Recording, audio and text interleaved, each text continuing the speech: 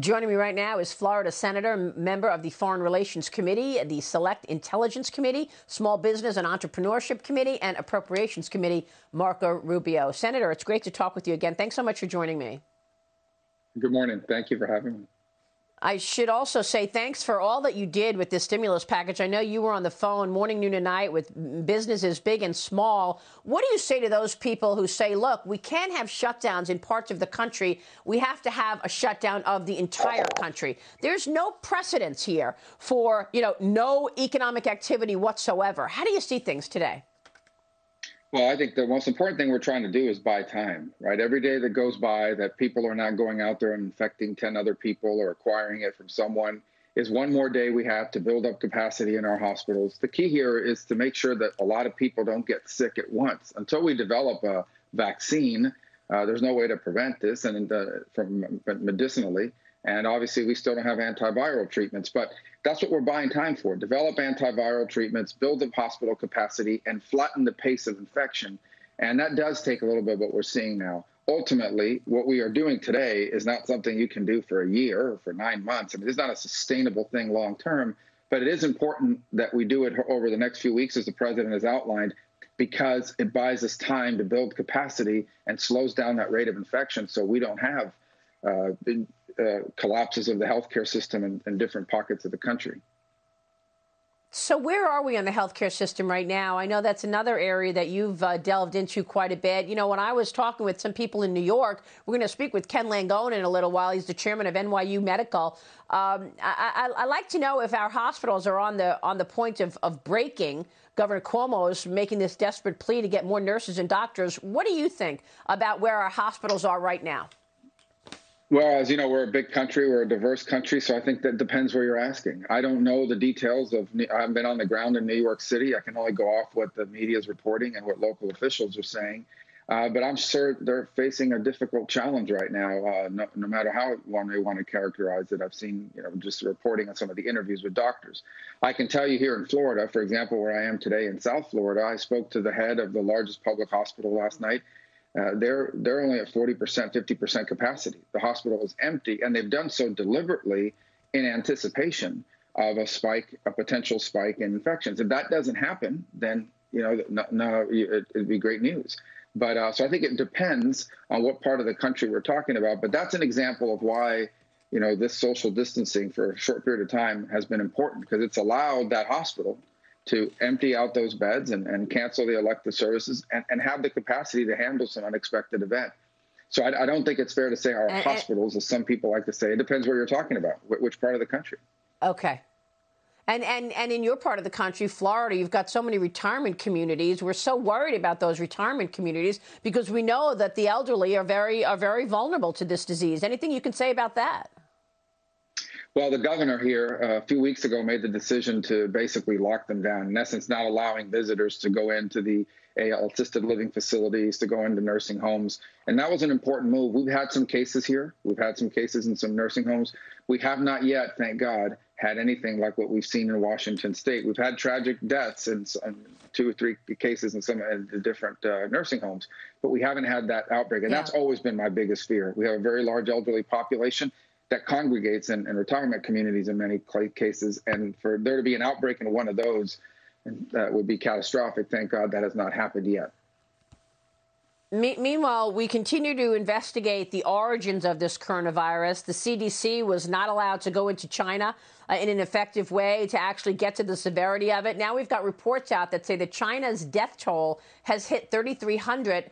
But not everybody's buying the numbers out of China. Some say it could be astronomically higher. You and I spoke about this Sunday Morning Futures last week. And I also yesterday had on the show Heyman Capital Management founder and chief investment officer Kyle Bass. He says the information out of China cannot be trusted. Listen to this. I got to get your reaction.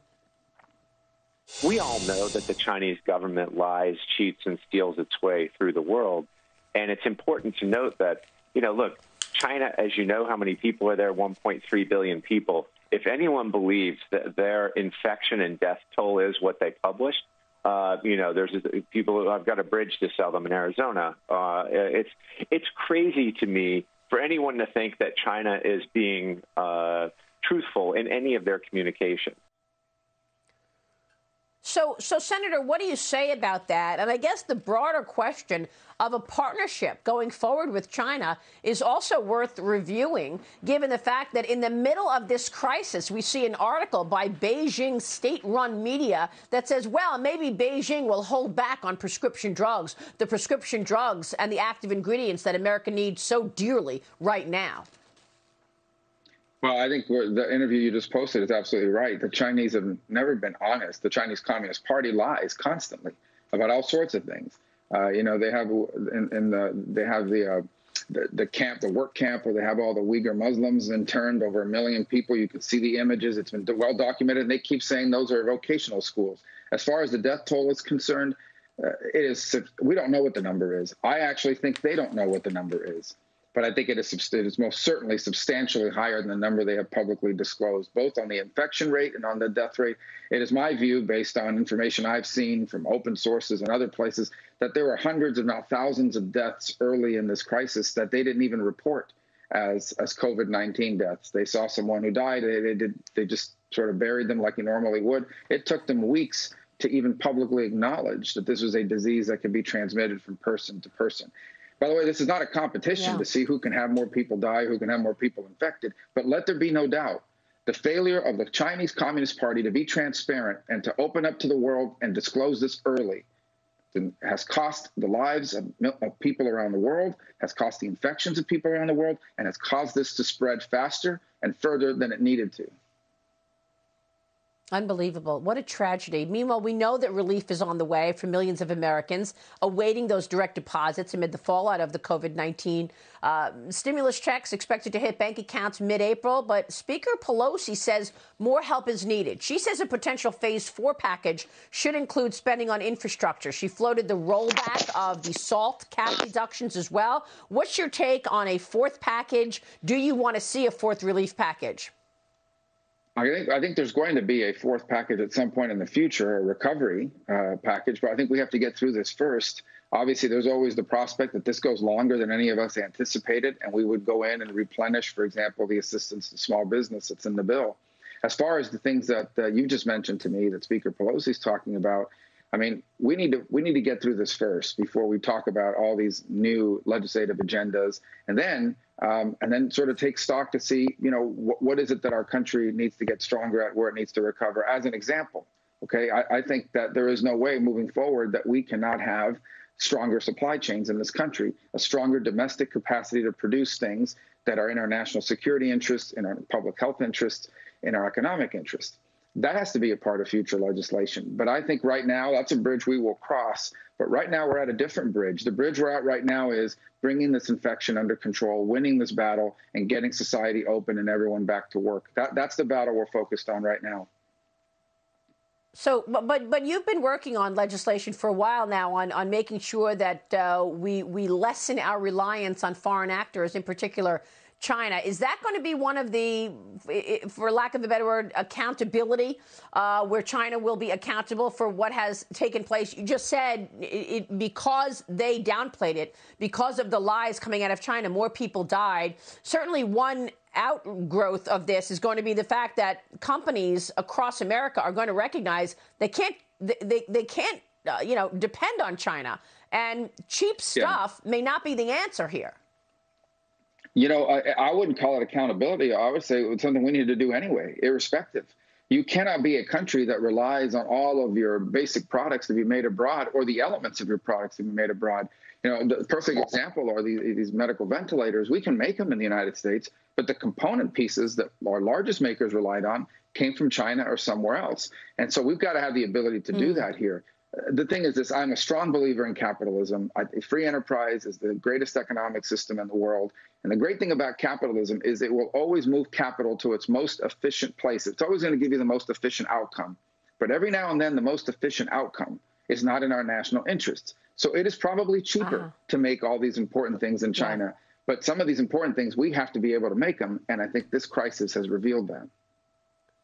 Exactly. Okay, so the Defense Protection Act, the president has spoken about this a lot. I want to ask you about that, and I also want to ask you about the USMCA and whether that's going to be delayed. But Nancy Pelosi apparently this morning on another network is saying that the president needs to trigger the Defense Protection Act immediately to get more health care products to where they need to go.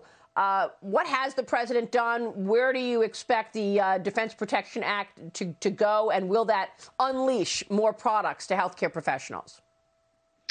First of all, the Defense Protection Act is a law that gives the government the power to go to private industry and force them into producing things the country needs for war. And I think that's an option. But here's the thing. Most of these companies are already doing it voluntarily. And so why would you put in place a law to force companies to do what they are already doing voluntarily? I think that has a traumatic impact on our society. I think that's something that you have to be cognizant, cautious about implementing. And I think it's something that's difficult to reverse once you do it. It continues to be my belief that if someone is willing to step up and do something voluntarily, you don't have to put a hammer over their head to do it. Now, we're beginning to see more and more private industry. I want to tell you, one of the most uplifting parts of this entire episode has been how Americans, not government, Americans, I'm talking about everyday individuals, those healthcare workers, those doctors, those nurses, the people who are in a grocery store, who every single day are going in and opening up and potentially exposing themselves, and private industry have gone above and beyond to try to help the country move forward. And I think that is great, that despite all the issues we have in our politics, our people are strong. You're right. And the American people have followed the guidelines really well, too. Real quick on this bipartisan group of 19 senators urging the administration to push back the June 1st start date for the NAFTA revision, USMCA, to relieve pressure on companies struggling over the coronavirus outbreak. Should he be doing that? I don't know the answer to that question. I probably have to look into that a little bit deeper. And my sense of it is we've already got so much going on. I'm not sure we want to add one more piece of uncertainty by holding back this important deal. On the other hand, it might be necessary to do. I don't mean to be evasive. I don't have a well-informed answer for you on that topic yet because I want to hear both sides of it. I understand the argument that these companies are already struggling to begin with, and how are you going to go out now and begin to exercise compliance given all the other challenges that we already face? This is not business as usual. Many of these businesses that would be forced into this deal now are shut down. They're not even operating. So there might be some merit to that argument. And it's something I'll have to look at closer. I'll be frank, I've been focused on small business the last 2 weeks, and I'm focused on that issue. I know you are. And the small business community, I know, thanks you. You've been on the phone talking to small and business and big businesses in terms of their cash flow and how much cash they're sitting on. Senator, it's good to see you this morning. Thank you, sir. Thank you.